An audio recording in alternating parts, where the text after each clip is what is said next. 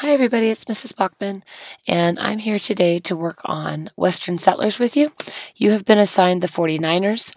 You're going to notice that I have up on my screen the reading for the 49ers, which is chapter 16.8, as well as our Western Settlers notes gathering page. So like I said, you have been assigned the 49ers, and so you are going to be putting your information down here. And you are looking for the reason for settling. So why did they go west? What were some of the hardships that they faced? The legacy. So why are we still talking about them? What did they leave behind? And then finally, an interesting fact, anything that you want to write about that you haven't already put in one of these three columns. So let's start by reading about the 49ers. In 1848, a carpenter named James Marshall was building a sawmill on the American River in Northern California. Suddenly, he spotted something shining in the water. I reached my hand down and picked it up, he wrote later. It made my heart thump, for I felt certain it was gold. When word of Marshall's discovery leaked out, people across California dropped everything to race to the gold fields. All were off to the mines, wrote a minister, some on horses, some on carts, and some on crutches.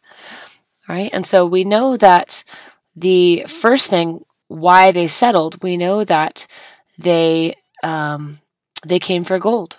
All right, so they were there to race to the gold fields. The world rushes in. By 1849, tens of thousands of gold seekers from around the world had joined the California gold rush. About 2/3 of these 49ers were Americans. So again, reason for settling, all right, they were settling for the gold rush.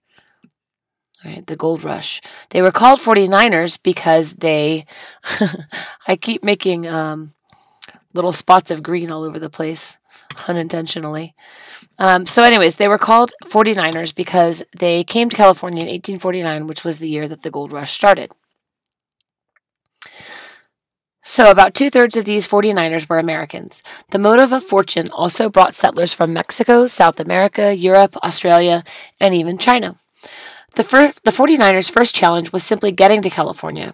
From China and Australia, they had to brave the rough crossing of the Pacific Ocean. From the east, many traveled by ship to Panama and Central America, crossed through dangerous jungles to the Pacific side, and boarded ships north to San Francisco. Others made the difficult journey overland. And so challenges, hardships faced, right? Their first challenge was just getting to California. We know that they had to brave rough crossings of the Pacific Ocean, right? They had to go through dangerous jungles. It was a really difficult job just to get to California from pretty much anywhere in the world, unless you already lived on the West Coast. Most 49ers were young and almost all were men. When Luzania Wilson arrived in Sacramento with her family, a miner offered her $5 for her biscuits just to have bread made by a woman. When she hesitated, he doubled the offer.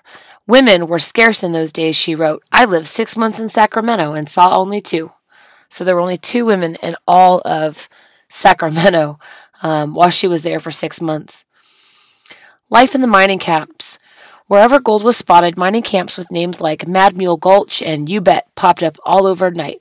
At Coyote Diggings, Luzania found a row of canvas tents. A few months later, there were 2,000 men, and the streets were lined with drinking saloons and gambling tables. Merchants made fortunes selling eggs for $6 a dozen and flour for $400 a barrel. That's even more than we spend on those things today, and this was over 150 years ago. So that is a ton of money for those days. With no police to keep order, the camps were rough places. Miners frequently fought over the boundaries of their claims, and they took it on themselves to punish crimes. In the short space of 24 hours, wrote Lewis Clapp, we have had murders, fearful accidents, bloody deaths, a mob, whippings, a hanging, an attempt at suicide, and a fatal duel. Digging for gold was hard and tedious work. The miners spent long days digging up mud, dirt, and stones while standing knee-deep in icy streams. All too soon, the easy-to-find gold was gone. The day for quick fortune-making is over, wrote a miner in 1851. There are thousands of men now in California who would gladly go home if they had the money. All right, and so some of the other hardships that they faced were the ridiculous prices. All right, and so we've got the prices are a huge hardship. The camps were just, extremely rough places. They fought.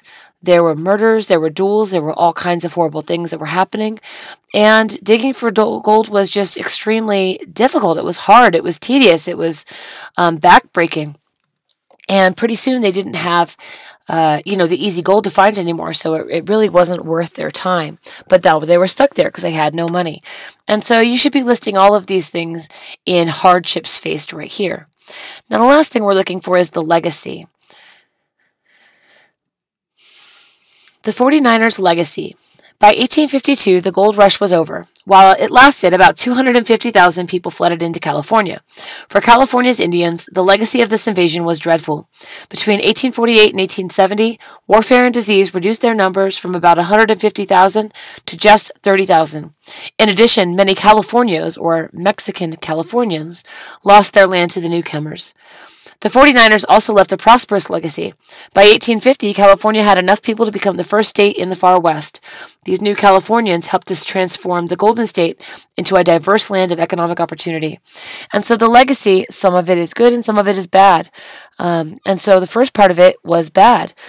We have the number of American Indians goes from 150,000 to 30,000.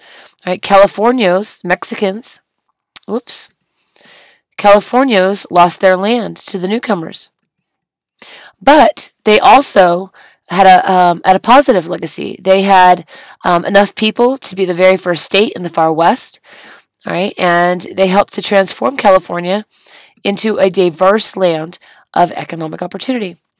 And so summarize that and put that in legacy. And the last thing you need to do on your own is to find your interesting fact.